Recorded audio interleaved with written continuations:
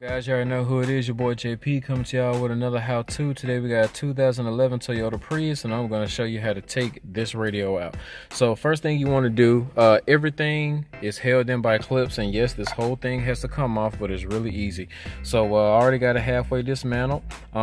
Take your panel removal tool, come here on this side, and you're going to pop these clips up, and then that's going to take this whole centerpiece out. All right, once you take that centerpiece out, you can take those harnesses out if you like. This piece comes out as well. So panel removal tool, come right here, pop up some of these clips, and then that's also gonna come all the way up here to this side trim. So you wanna take that out, set him to the side. You can just put him to the side. All right, next, this trim. All that is held in by clips as well, and it's all gonna pop out. Just like that. Everything is held in by clips, as you can see, all those clips on the back. And we got this little clock deal right here, so I'm gonna go ahead and take that harness out.